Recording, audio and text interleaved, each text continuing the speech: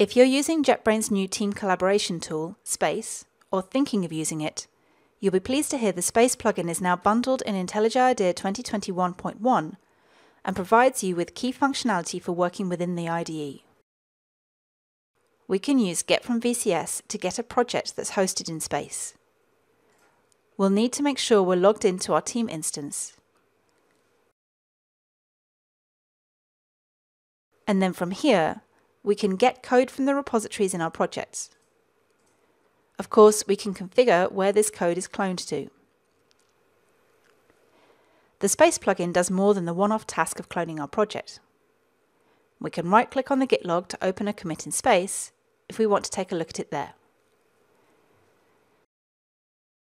The integration is really helpful for code reviews. We can open the Space Code Reviews tool window to see a list of reviews that need our attention. There are a number of preset searches here. Let's take a look at all the closed reviews so we can see what one looks like. We can see the review title, the authors and the reviewers. We can see the files that were changed. The editor shows the history of the review with the commits that were added, the changes to the review, any commit level comments, any line level comments, and the status of the discussions. I can make changes to the review here and reply to anything that needs my attention. Space code reviews are shaped like a series of conversations, so I can start threads on anything in the history or chat any of my thoughts.